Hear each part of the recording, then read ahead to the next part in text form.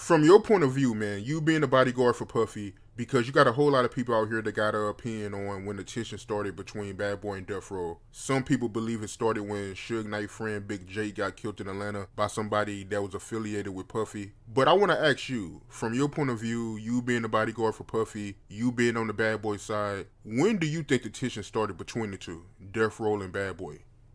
Well, I'm going to say some of the tension probably started when Jake got killed, but it really happened when Puff and Suge had a little beef about some party shit, but to top it off, I believe it when Misa went there to do some work for Suge and them, and Suge put that shit in the magazine saying that what the East Coast won't take care of, the West Coast will.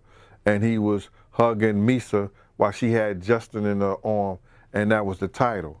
You know, it was no going back from that to try to deal with Suge or be his friend or be cool with him. And then when Pac got out of jail, that just went to a whole nother level. You know, it seemed like they just put the batteries in his back and Pac was going to go after them and try to destroy Bad Boy. The incident that happened with Shyne and Puffy. Was you working for Puffy at that time when that incident happened? The shooting? Yeah. So what exactly happened with that incident, my man? Well, we had the day off. Puff and Jennifer Lopez was in the Hamptons. And they were supposed to be taking some kind of, I think, a Mediterranean tour. They had rented a boat, and they was going on a tour. Puff gave us the day off. I was happy because Friday, Saturday, Sundays are my days. So, Wolf is at a party, I think it's the show, they call it the show. Puff come all the way from the Hamptons. And anybody know if you in the Hamptons, that's anywhere from an hour, 45 minutes, it could be a 2-hour drive on that type of day for traffic. Easy. So Wolf told me that he's telling Puff, yo, to stay there. Man, stay in the Hamptons, you with your girl, man. Y'all finna go on a trip. Puff just had to come. So they get down there. So I'm getting a phone call talking about, yo, Gene, Puff is coming back from the Hamptons, blase, this like that, man. All that shit went to voicemail. So I'm listening to my messages and shit like that, and they telling me that I gotta come back to work, but he's coming in from them. Man, I ain't even picked that shit up. You understand? So, from my understanding, is that everybody goes there.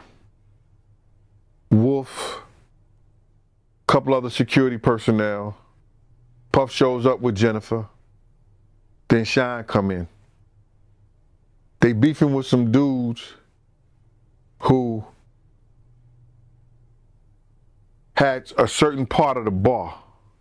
So when Puff comes, he takes over the bar and put bottles, lines it up with bottles as he doing, you know, showing.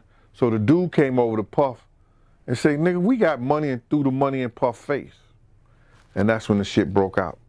Crazy, man. But if I'm not mistaken, just out of curiosity, Shyne and Puffy had the same charges though, right? So how did Puffy get off and Shyne ended up doing all that time? Because that never made sense to me, man, how Shyne ended up doing all that time, but everyone else ended up getting off. Never made sense, man. Well, all three of them had the same charges. Wolf, Shyne, and Puff.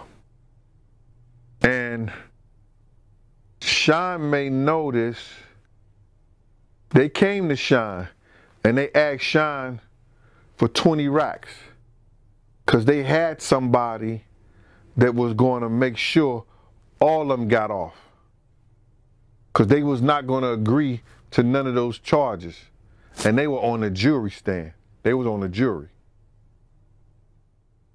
Shyne may not admit to it, but he knows that to be true. This came from Wolf. So now, the reason they got off was people was coming to Bad Boy Security, Paul and other people, and said that they were there. So they were giving them the DA's and the lawyer's card and tell them to go make a statement. And some of those people who were making statements, they was making statements against Shyne. Yo, bro, listen to me. Y'all hearing it from me, but Shyne said it himself in his interview. You supposed to be my brother, and you got people testifying against me?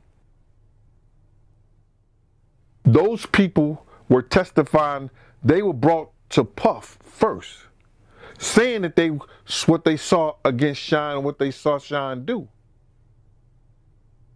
The DA didn't even know those people existed. You understand what I'm saying? Shyne said it himself, y'all.